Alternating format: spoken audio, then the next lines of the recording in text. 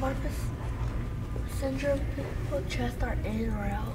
So how come Marfan syndrome people's chests are in and out? So the fancy name for that is called pectus. Okay, so you can remember that. I'm going to test you later. Pectus, okay? So it's pectus excavatum if it goes in, pectus carinatum if it goes out. All right? And so why does that happen? Well, nobody knows for sure, but one thought, and probably the explanation is that your ribs, okay, are bones as well, right? So you can imagine, put your fingers like this, all right? And if you squeeze them together, okay, what's going to happen? Okay, because the ribs, as they grow, the ribs have to go somewhere, right? So their fingers are going to collapse inwards, or they're going to squirt outwards, right? Well, otherwise, if they don't, they're going to crush against each other. And that's what's happening, probably, in Marfan syndrome, is that the ribs grow a little bit longer than they should. And then, so that pushes the chest out or in. Does that make sense?